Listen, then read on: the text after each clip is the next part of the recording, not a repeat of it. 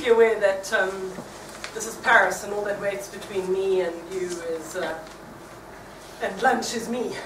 So I will try and be sharp and crisp.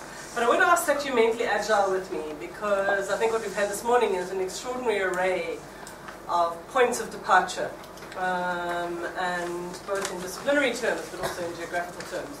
And I'm going to change that register again and speak from the southern tip of Africa, that's Cape Town, where, although I'm not speaking about African cities, it's very much the register and the place from which I come.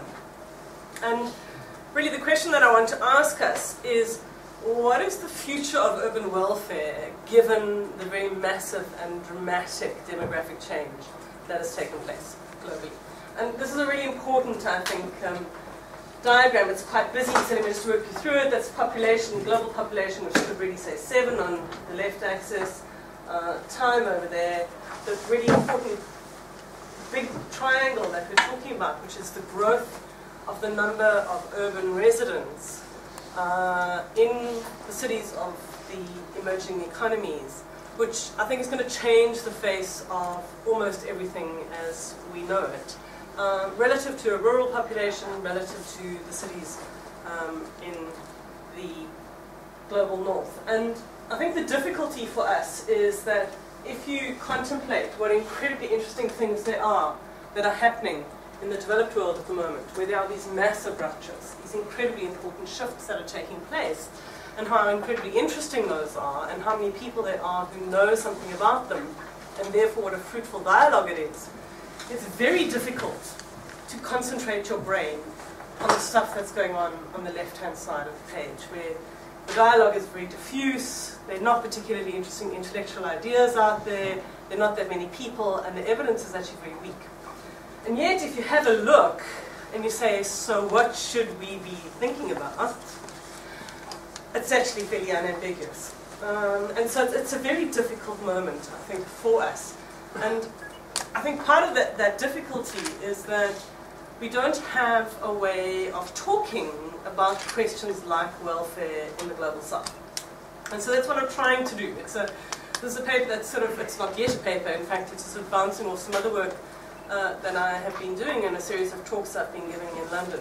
But what I really appreciated about this discussion, Tom, and others, was this notion of focusing the brain on what welfare specifically meant. And I've started off simply for myself of trying to actually be specific about what it is that we understand welfare to be. Because of course it takes place across a range of different scales. National policies, really important. Okay, so whether or not you get a pension, you know, you've just said your final point. It's such an important one. You know, when you're focusing your brain on in public policy debates around the state of the future of pensions, child grants, any number of other kinds of grants, some of these other issues which may appear to be smaller, less important, are quite difficult to access. And yet, in a way, they're the everyday politics of welfare provision, which in places which have had welfare regimes have come to be so accepted that we don't actually recognize them as such. And so one of the things I was trying to do was simply to surface what do we mean when we talk about welfare. And I thought it was also useful in a way, particularly, and there are not that many people here who come out of the development community, to be very explicit about what welfare is not. Okay, and this is a much more provocative point than most of you will read it as being, because what I'm actually saying is welfare is not about livelihoods. If you look at almost all of the literature that comes out of the global south, there's a debate about how the poor can help themselves, the assertion that what poor people do for themselves is really, really significant. All of which is true.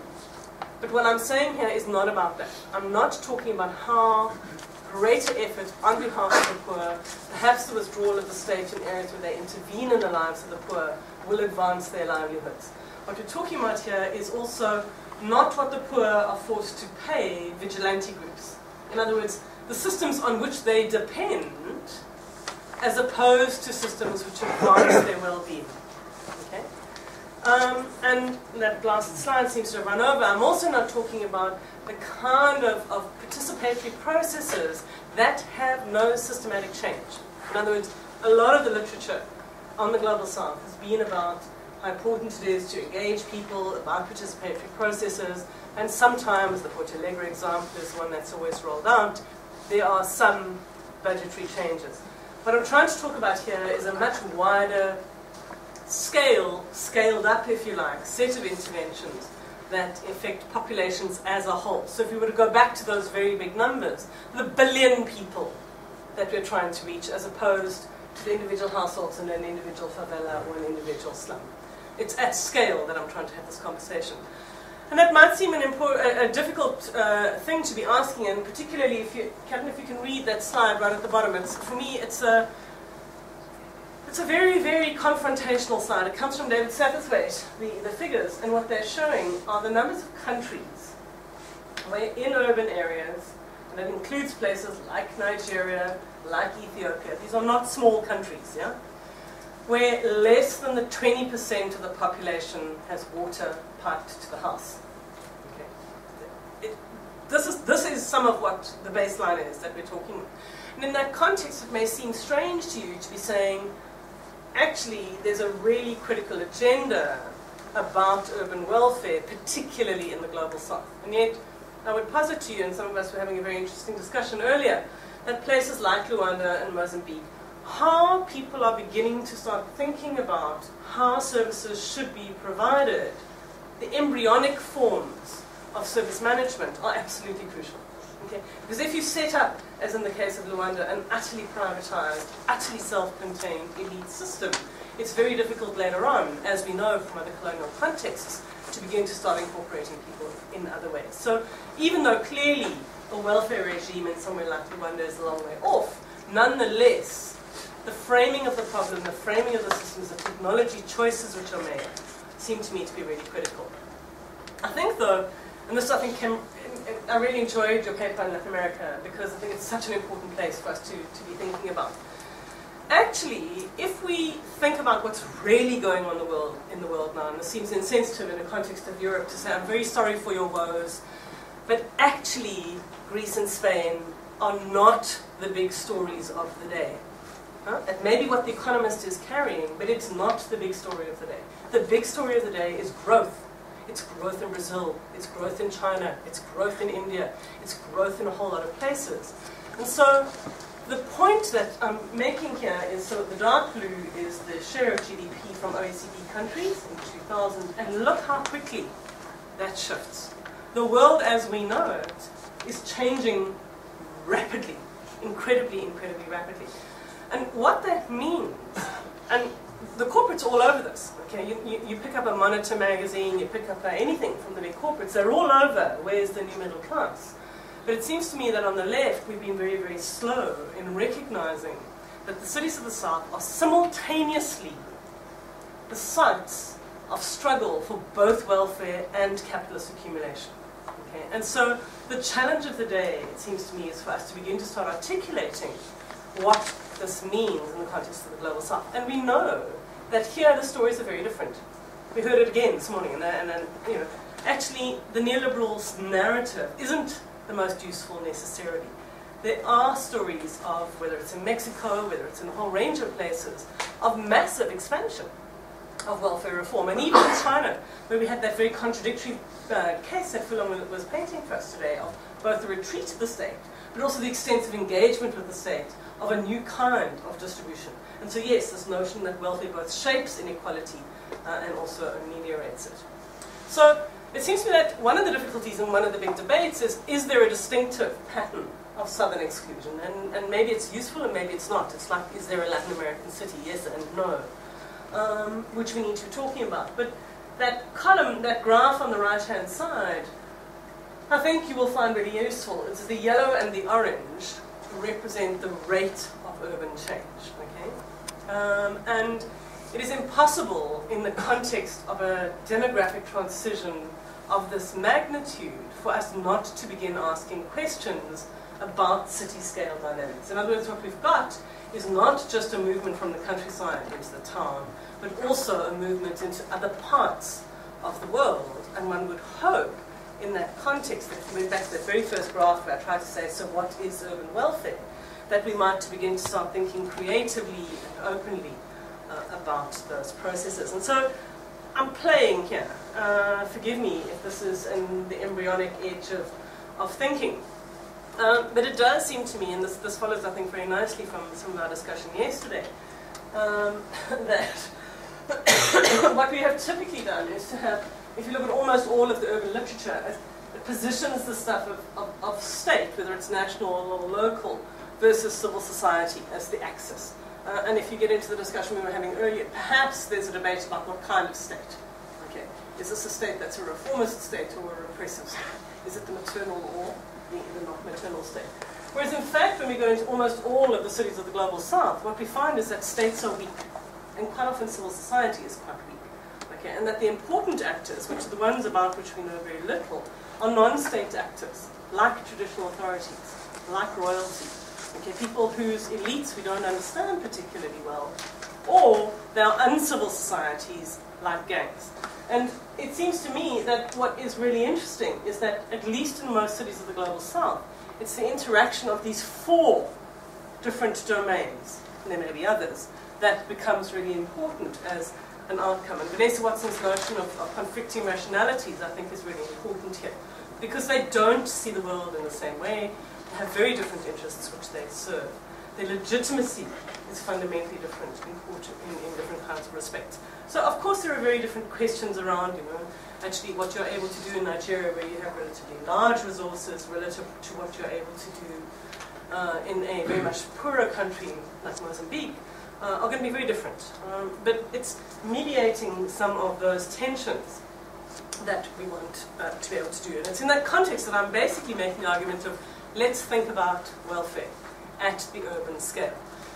The problem with that is, and I've just got 3 quick problems as we begin to embark on that, is that actually we don't know what the hell the urban scale is.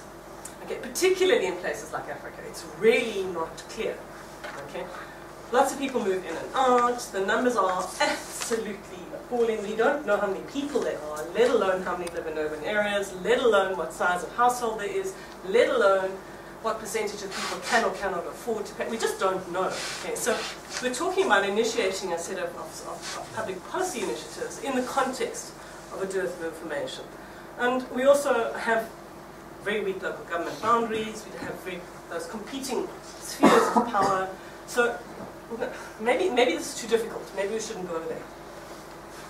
The other thing that we're going to do is we're going to face a lot of resistance, because actually there are a whole lot of players there already.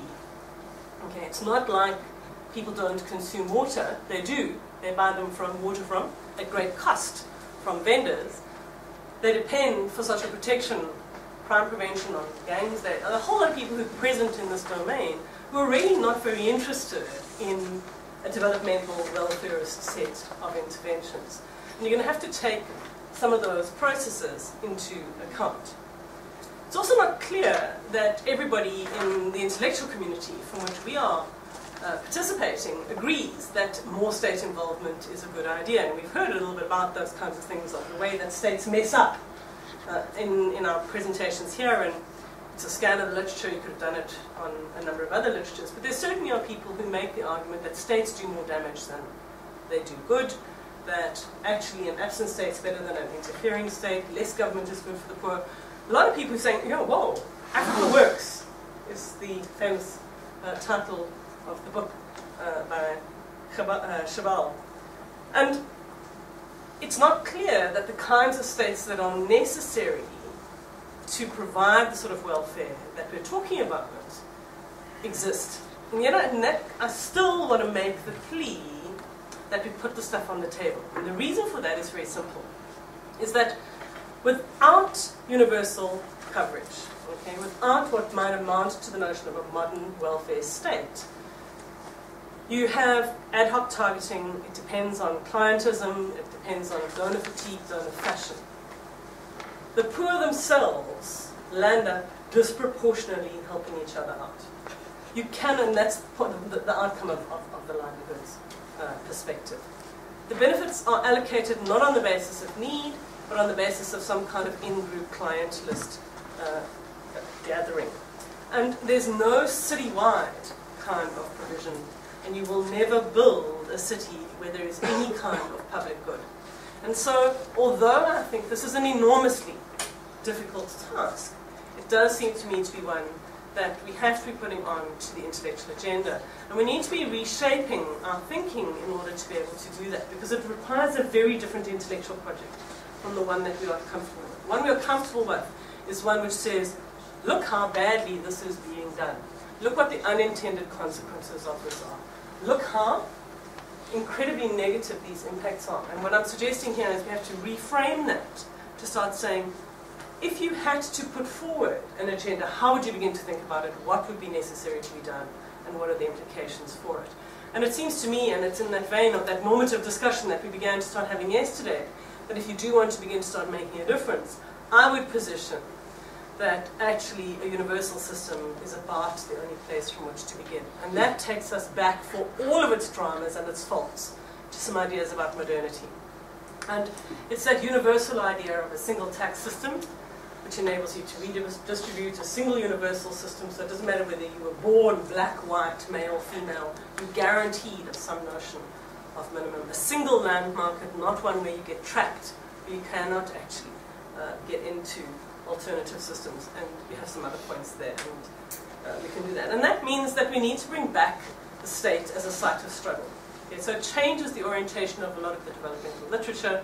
It challenges quite a lot of left thinking, where the state is actually seen as a site of capitalist accumulation and of capitalist interests. And it frames the state as actually a place where we actually need to wage an ongoing struggle. And in that context, it seems to me we have to start asking, and this is I'm beginning to wind up, what are some practical sorts of things that might mean? And so I try to think about what is it that states do that contribute to welfare. Okay, because this is not an abstract discussion. This is a very real discussion about what one may or may not actually engage in. And those are all a series of things, and I wanted to just highlight taxation, borrowing, spending, and redistribution, because implicitly I'm saying those are good places to start. Okay, if we started there, and the premise of that is, and I could show you exactly where I live in Cape Town, and I made this point to Fulong, I think, before, is that I think what characterizes the middle classes of the global south is that they lead extraordinarily privileged lives, for which they pay almost no taxation, and which they engage in very little redistribution.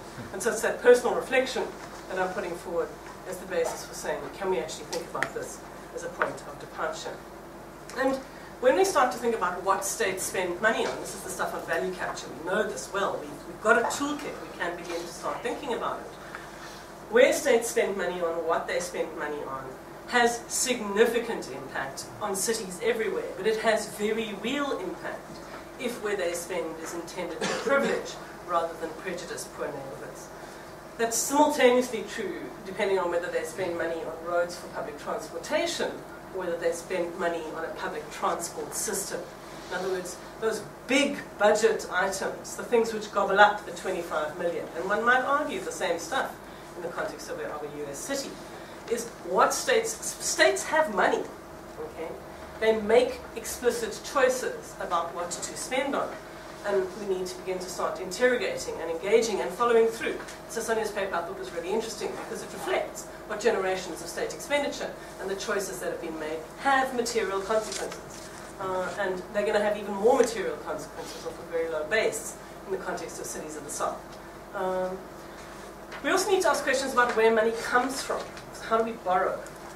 And one of the things which has been absolutely extraordinary to me, it's a technical discussion, and we've tended to sort of cede it to those dreadful financial economists and business management types.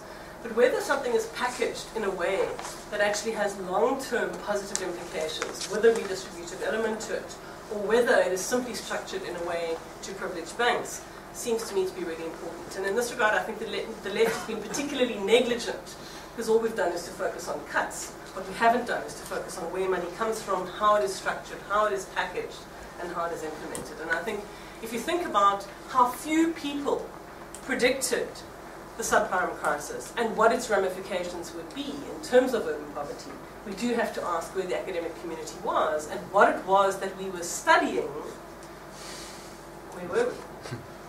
And I suppose I'm saying the same thing. If you think about those cities that we're talking about here, these are the cities that are only half built. When people look back in 100 years from now, whose ideas informed the construction of the city in particular kinds of ways? And that seems to me to be the case. And so it's this issue of tax, very much in the news in particular kinds of ways, that I'm wanting us to talk about. And ironically, I think this is where the so-called development community is particularly at fault, because, and the donor community, because typically what you would see is a country like Sweden or the UK, through their development agencies, saying we only focus on low-income countries, we only focus on questions of poverty.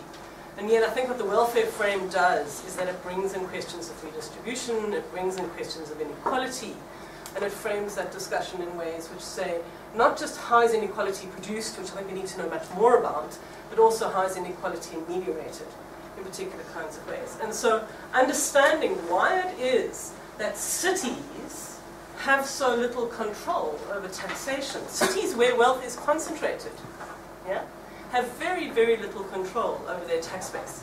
And that's particularly true in Africa, and we know why that is. There's almost no country in Africa, all 54 of them, where there is an explicit urbanization strategy.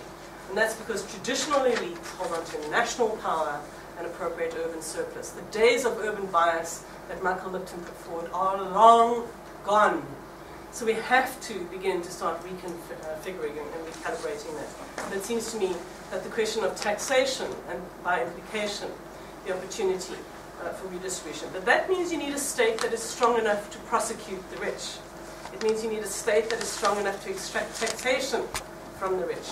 And that means that actually we need to focus, and again, I think this is an uncomfortable thing for many people on the left, on building the state as a site of struggle. And so, in that context, it seems to me that we need to take some normative positions. And the one is counter to what is in some of the current literature, which almost embraces, to Book's work, for example, almost embraces notions of informality. Actually, you cannot have informality and redistribution. They are mutually exclusive. Okay? The state has to be able to see you, tax you, it has to be able to take money from you, see the recipient that it is targeting, and deliver those resources. It implies a very different universe from one where informality rules. And similarly, those ideas about we actually do have to resist those private gated communities, not necessarily because we think that they're culturally abhorrent because of all the reasons of, you have no cultural contact, but because of a fiscal reason. We need that money to redistribute. And in fact, if you look at almost all of the development charges, and I'd be fascinated to see some of the ones in China, certainly the South African cases that I'm familiar with, what in fact you discover is that what the state is charging developers to produce private communities does not pay for those communities' long-term infrastructure investment, i.e. the state is subsidizing those interventions. And it's exactly that kind of transparency that it seems to me we need to be exposing in our academic work. And I'm going to leave it there.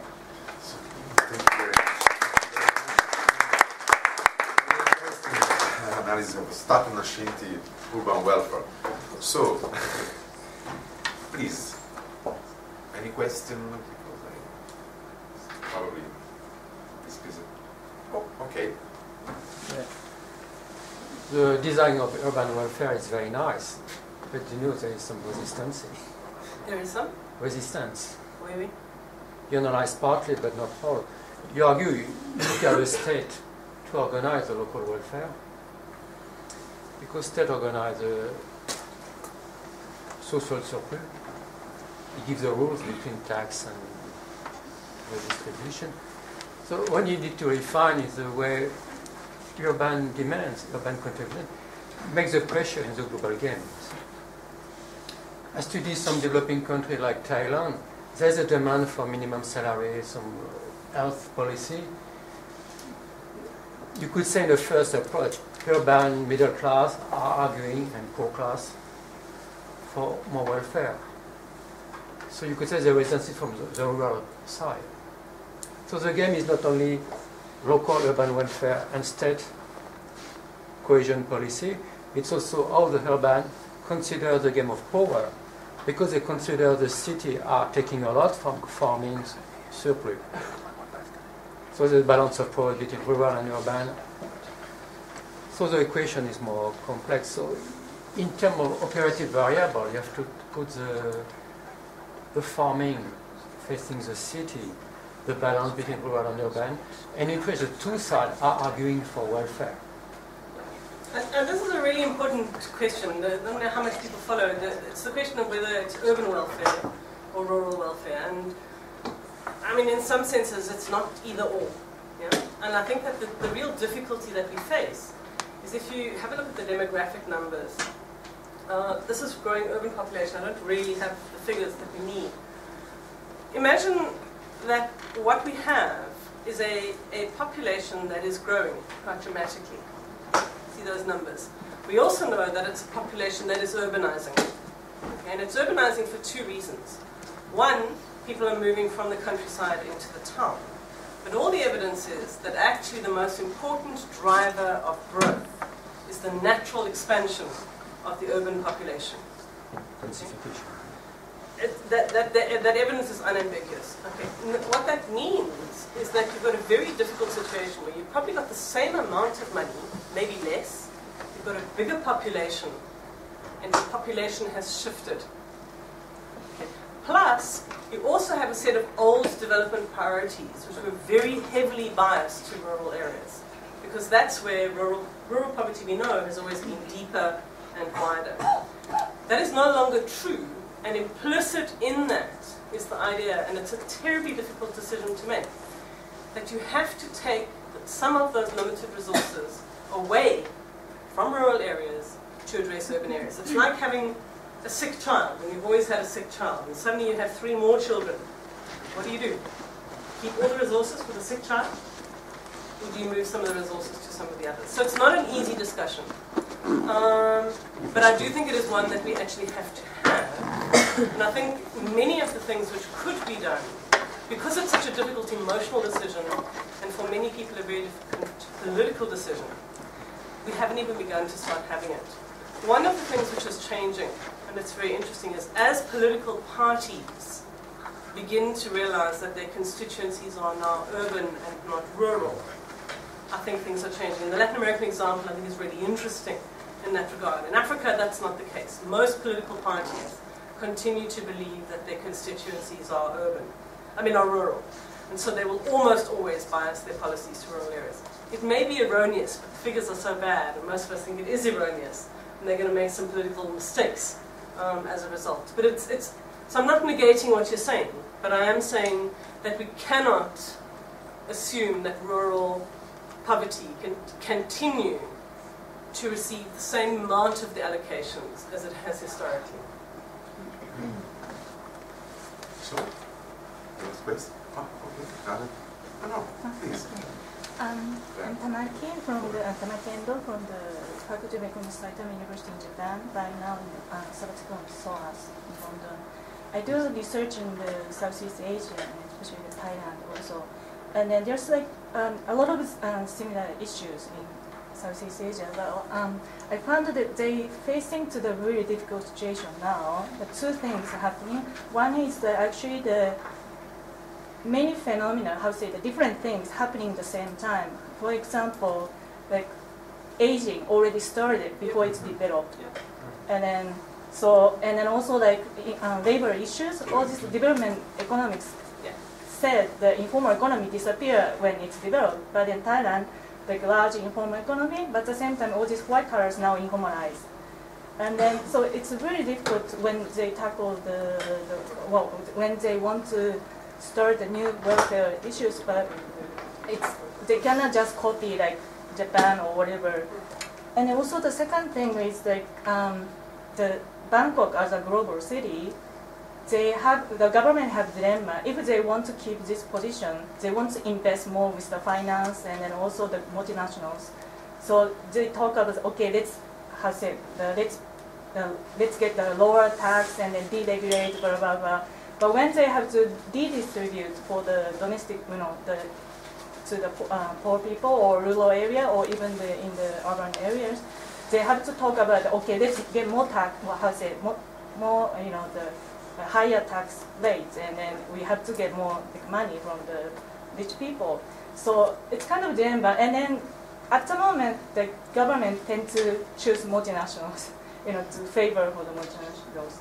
So it's kind of a really difficult situation in Southeast Asia and also probably in China.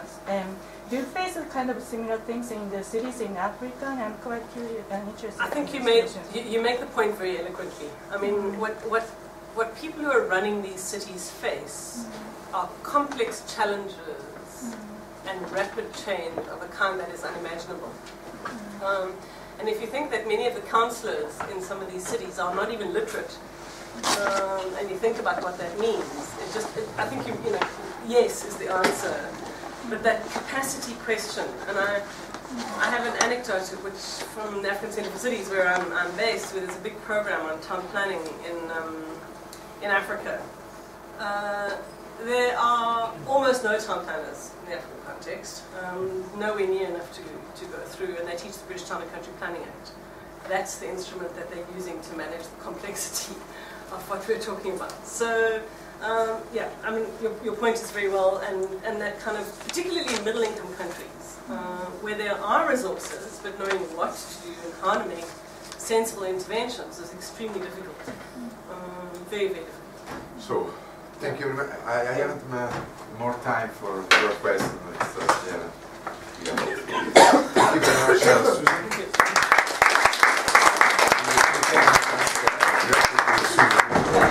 Sorry.